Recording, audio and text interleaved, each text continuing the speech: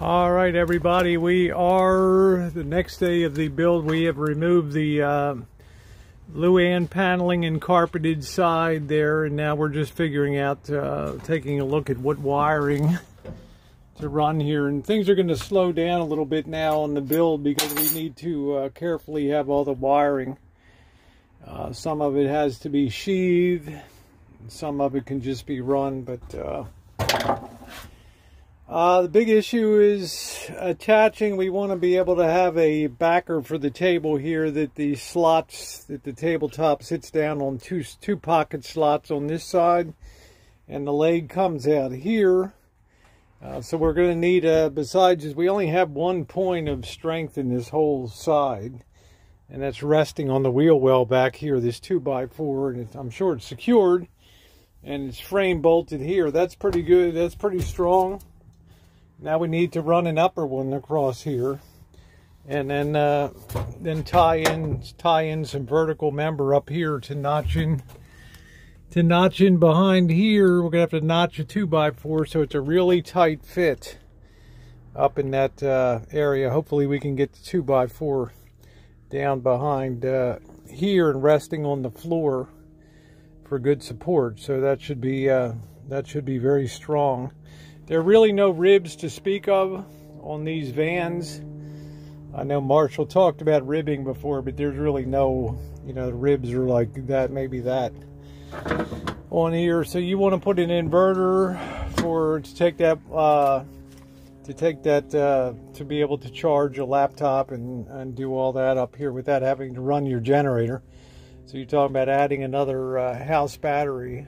Adding a second house battery. Yeah. So I'll have 2 batteries. I'll be able to run the furnace because it has a 12-volt fan in there without turning the generator on. Having the ability to run a television on 2 batteries without a generator, and having the ability to run your laptop and charge multiple devices without having to turn the generator on. So on 2 batteries and an inverter. So I don't know where the inverter is going to go, but the inverter is, and having an extra battery is essential. So and we need to make sure this is a much stronger point. Since this is a seating area now, it did hold the jackknife sofa over here, so we're going to run another support underneath it there and make sure that's good and strong. We have to run another member here underneath for this seat here, and figure out where we're going to start the second seat over here. So there's definitely some engineering issues to be covered off here. We need to make sure that's all waterproofed,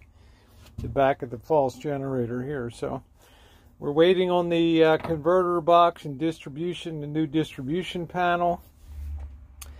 This is for the speakers there, and this is for the thermostat. So yeah, we've managed to remove this piece of, oh boy, we managed to get this off more or less in one piece. And my preference would be to just back this with a new piece of Luan to strengthen it. This was around the window area.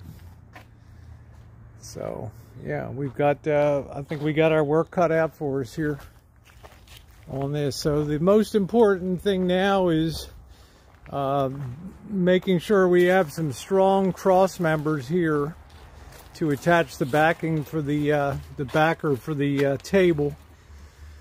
And then we also have to have a foot plate down there that covers that side. Once that's waterproofed, we need to secure that onto there also. So there's some work ahead of us here. All right, another shorty day on the build due to weather conditions. Yesterday I did take advantage of the nice hot weather to go ahead and work on repairing this window frame here. It had multiple cracks in it. Now that you can see that it still has to be trimmed back and finished, but it has now made it really nice, this frame, and it'll be suitable for putting some finish on it and some filler. Doing a little cutting, and that will be great. Now, inside of the coach here was a busy day. The most important thing we had to do today was get some type of backing for a dinette. Now, backing, I mean something that a dinette table could be attach to. Hello, Marshall. Hello. Good evening. And our idea was to build basically a frame here, extremely strong, that would do two things: make a good surface for the finished panel to go on and accommodate the frame that has to be reattached on here. It had to be strong, it had to be engineered so that everything will fit back on the windows, and it has to be strong. So you can see that this is all wedged in here at the top, and it sits on the base down there. And I think it's going to be excellent when the wall panel is put in here. You can demonstrate, Marshall, how strong that is to be able to support a backer for a kitchen table. As you guys can see here, if Rosie can show, there's 4 of these. What do they call them? I think Rosie knows the name of them, but they're bolts that have lug nuts on the back. Well, they're standard machine screws, hex screws, zinc hex screws. And I had to countersink them because we're going to be putting paneling back over this. There's nuts on behind there to hold nuts them. Behind there, captivating it. So and I think she'll be capturing this up here also somehow. Yeah, we'll be capturing that with some sheet metal screws. This is going to give the wall panel here and the table and the frame here for the window a lot of strength here than what it had before, because all you had was that beam down there at the bottom. Yeah, that's all we're building off of. That was the only beam we had. So we've done very strong here. Yeah, I'll show you guys with this one. Go ahead. It's grab it down there, and that's where your kitchen table. Right. You know, that is monster hooked on. So we only need some drywall screws on this. We'll bolt this to the bottom frame member here. This is actually wedged in so tight there's no need for any further fixing. I may have to cut this back a little bit to accommodate the window frame. That remains to be seen. But the important thing also, spacing is critical on this.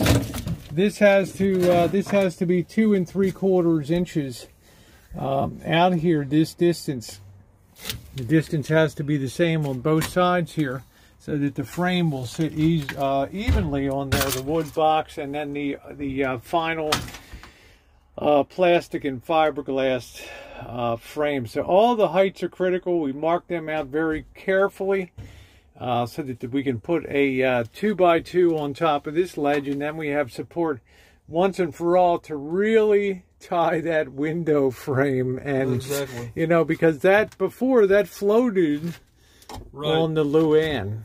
And you know, it just wasn't a really. This is going to give the wall panel and the frame for the window, and the plastic frame for the window, the wooden frame for the window, the wooden rod that holds the curtain, and all the thermostat, everything else that is attached to here. It's going to give it a lot of strength and really improve the. Yeah, you now have some decent attaching surfaces. Right. For putting metering gauges on there, level checkers and things like that. Right. You had the idea to now mount your speakers up on the head end of these cabinets in here, which I thought was a pretty good idea. I've seen Falcon do that. So if you put the speakers up here, it's going to look like it came from the factory, and another fixture over here to make it look uniform with the coach, or you could get. And then you also have this area and this area to put additional fixtures. Yeah. You can put one up here, you can put one there, you can put you one have right a lot here. Look at all the surface that you have to actually attach to that, and the Luann will fit really nicely and table come up will go over here. You can also have you can also put outlets over here if you want now across the top here on that member. So. Yeah, the outlets can actually be you know, countersunk. You can actually hide your 120 below the kitchen table, so you can just plug in down below and not have it above, and it's a little unsightly above, and you can just plug it in down below the table and have it hidden. This took a while today. You cannot, in my opinion, and I know Marshall gets kind of frustrated sometimes because, you know, I mean, he's great too. He you know, I'm going to say it again, he worked very hard. I'm not bulling these boards into position and stuff. He is. And, you know, it requires a lot of measuring, cutting, and very detailed fitting in here. Because you're working in 3 dimensions. You have to make sure your distance to the wall is correct. You have to make sure that your distances across are correct and they're level. And the up and down distances too. And if we wanted to, we could put even another board down here for attaching other devices. Yeah, we will actually level that up probably with, we will fit another piece of board in there if we need to bring that up a little bit, or if it's just going to, I mean, actually that's going to be the surface for, you know, attaching the kitchen table on there. But now we have a multi-use surface here. We can add some wood to the middle to raise it up if we need to, which we probably, in fact, will do. So yeah, I'm pretty pleased today. Doesn't have to be perfect. You know, when you put paneling back over this, big deal. I mean, nobody's going to get in there with a fine-tooth comb and inspect it, but we've respected the insulation on the coach to a very high degree in here with doing, you know, minimal removal of that. And as I said before, I had to put these bolts at the, you know, at a good level here. We're going to be framing in the seat and all that here. So we need to have room to kind of, you know, make sure that our seat goes in there. And, you know, we can cover that and, you know, put a nice finish on that. The benches will sit there, and we'll figure out how to get them fit in so they look good. So there it is, another day of work, and I think it was a pretty successful one today. Yes, it was. Great day. Great. You tired? I'm kind of tired today. Yeah, I'm kind of tired. Yeah. Yep. It's a lot of work, in and out tools and all that stuff. So, all right, guys, thanks for being along. All right.